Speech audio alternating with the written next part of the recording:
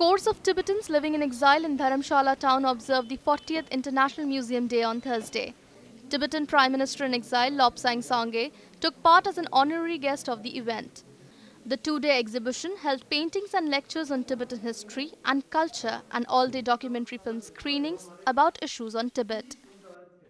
The facts and truths about Tibet is displayed in the museum. So there is the Chinese version. They have a huge museum which falsehoods and historically untrue narrative. And what we want to have is the true narrative of Tibet history and Tibetan political situation in Tibet now.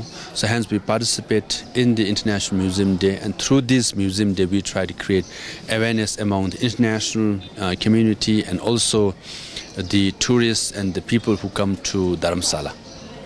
The main aim of the event was to build a network with other museums around the world, as well as to inform the people about Tibet's history and culture and the current issues of the country.